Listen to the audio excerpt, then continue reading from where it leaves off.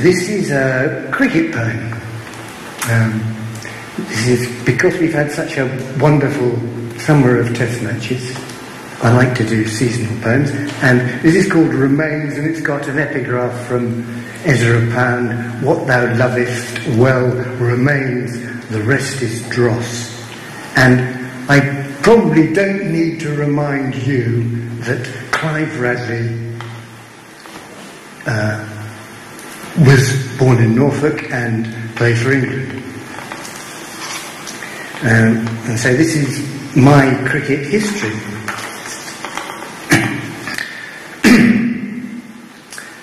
I've known scores of squares, wickets freshly mown on playing fields, on sloping village greens. I've clattered down pavilion steps alone, pulling a glove on, or with the others, loosening up, throwing catches, going out to field.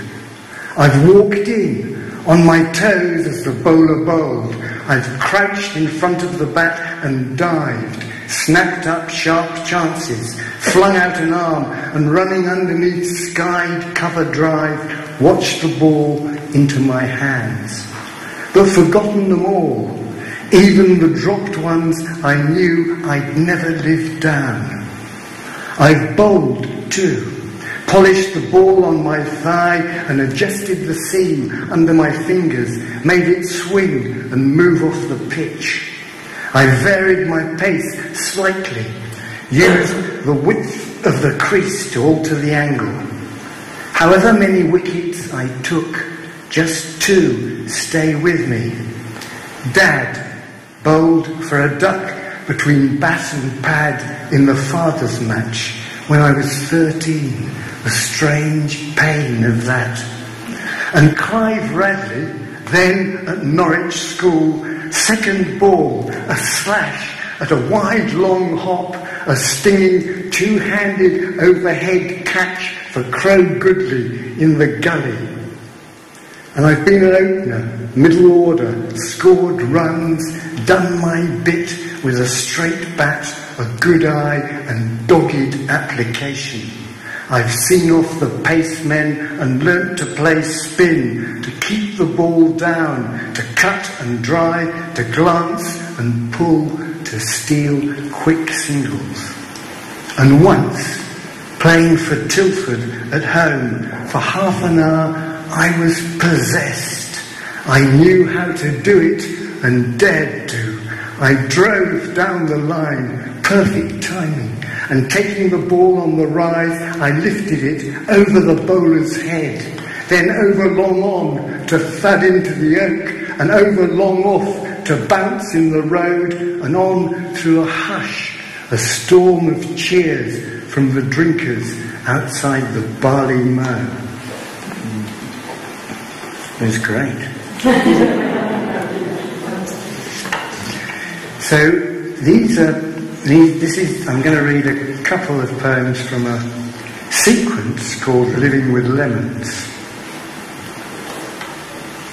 which kind of cheered me up to write. So these are the last two.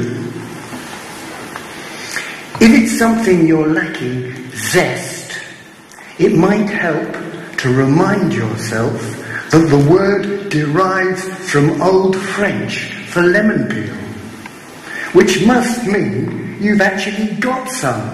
Surely you always keep a lemon in. Unlike Sidney Smith, who moved in 1808 to his living at Foston-le-Clay, a place so out of the way, he wrote to friends in London, I am 12 miles from a lemon.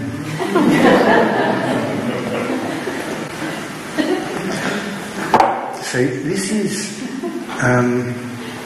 Living by the Sea, which I do in Suffolk, well, a mile and a half from the sea, and this gives me the opportunity to read, and I'll do it in a minute. I'm an odd phenomenon. I'm a lapsed Catholic convert. There aren't many of us. So, and this came out in a pamphlet that David Hart did, called "Is a Religious Poem Possible in the Early 21st Century?" Catchy. And there's a reference to Willie Wetleg, the poem by Lawrence, which goes, "I can't stand Willie Wetleg, can't stand him at any price. He's resigned, and when you hit him, he lets you hit him twice." So, living by the sea. For weeks I've been on the qui-vive for a hint of a whisper, a footfall, a password convincing me God's coming through the lines, but no joy. I'm dropping pebbles again down the well of myself, still dry. I'm poking about in this skip, but everything I turn up's best left chucked out. Good riddance to the one true religion, to the orotund voice of the priest, to the boulder of dogma braced against the face of my disbelief, the Pope infallible on and off, Christ's body and blood somehow more than a metaphor. And remember the rhythm method, the self-flagellation, the missions, the solemn trumped-up confessions. Father, forgive me, for my sins were of so little interest, even to me. Thank you, D.H. Lawrence, for Willie Wetleg. I'll miss Mass and not miss it. Belong instead to myself and this place. Isn't the sea, say, sufficient? Never the same, always more itself than I could have imagined. Waves for some 50 yards beyond that, grey, lumpy, white crests. A couple of gulls slide across. Black flags, orange buoys to mark crab pots that sink in the troughs.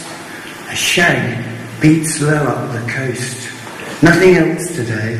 No boats. The horizon a mile or two off. Farther out, I'd rather not go for now. Though I'll swim, wade in, the cold making me gasp, take the plunge, alive and kicking through a breaking wave's blind heave.